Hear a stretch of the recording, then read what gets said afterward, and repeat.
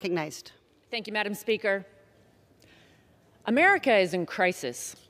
There's a dangerous baby formula shortage. Inflation is out of control. Gas prices surpassed $4 a gallon in every state for the first time ever and are predicted to hit $6 a gallon this summer. Let's come together. Let's come together and unleash American energy and continue to lead on reducing carbon emissions. We can do both. Instead, today the majority is pursuing government price controls on energy prices while continuing to shut down American energy. This combination will only make prices and inflation worse. This scheme comes directly from the playbook of socialist dictators. Look at places like Soviet Russia, Venezuela, North Korea. These are the countries that have imposed government price controls. Well, actually, the United States of America tried this in the 70s.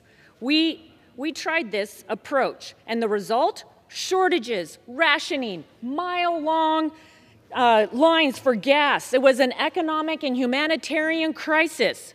And now again, the majority wants to impose de facto government price controls. This bill gives President Biden sweeping powers to declare an energy emergency. We're living right now under a public health emergency. It's frightening to me. And it would arm the FTC with tools to impose de facto arbitrary caps on mom and pop gas stations for prices of fuel such as gasoline, diesel, and propane. It's not going to bring down the price of gas, and it will only cause further shortages like we experienced in the 1970s.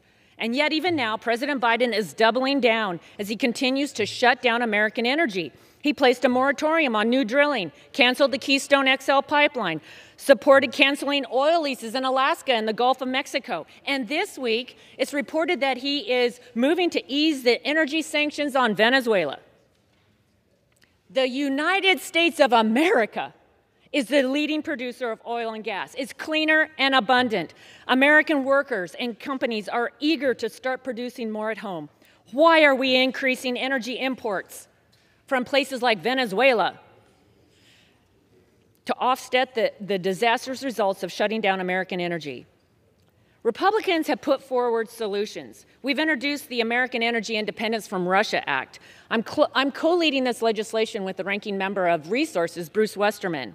It would lower cost, protect our national security by flipping the switch and unleashing American energy.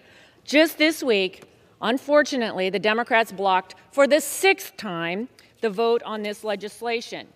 Instead of doing what's necessary to meet energy demands, President Biden and congressional Democrats are distracting by this bill.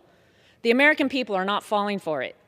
President Biden's own energy secretary said, quote, "I'm not sure anyone is saying there's wholesale gouging."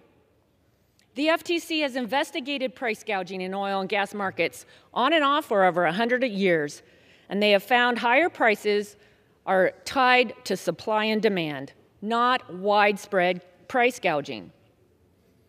Unlike socialist regimes, America has done more to lift people out of poverty and raise the standard of living than any nation in the history of the world.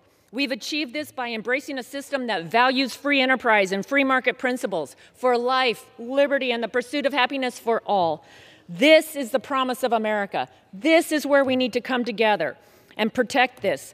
I urge my colleagues to work together. Let's unleash American energy, restore prosperity and optimism for hardworking Americans. I reserve. The gentlewoman reserves.